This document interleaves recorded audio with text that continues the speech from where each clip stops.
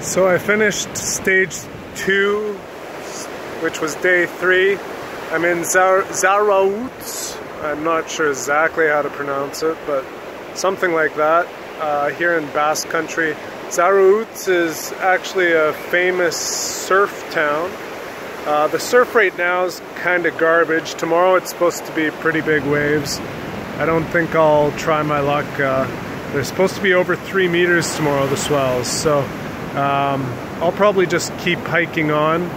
It's a beautiful town. Today was full of beautiful scenery. Following the coast most of the way.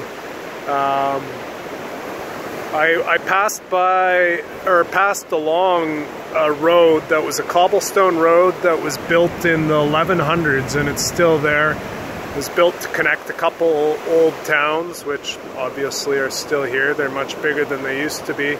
And I was reading that it was a king of the day who helped pay for these roads, and families that contributed to this road still own the 3 major farms in the area, which is kind of wild. Coming from Canada, we don't think of a lineage that's 900 years old, but here in Spain, they follow that sort of lineage for generations and generations and centuries, I guess. It's a pretty nice place to be. I can see why it's a famous surf town. It's a beautiful town. Coming over the hill, and when you see this bay, it's probably like 3-kilometer long beach that just has a break the whole way along. Yeah, it was a good day. Left San Sebastian this morning around 8:45, arrived around 2.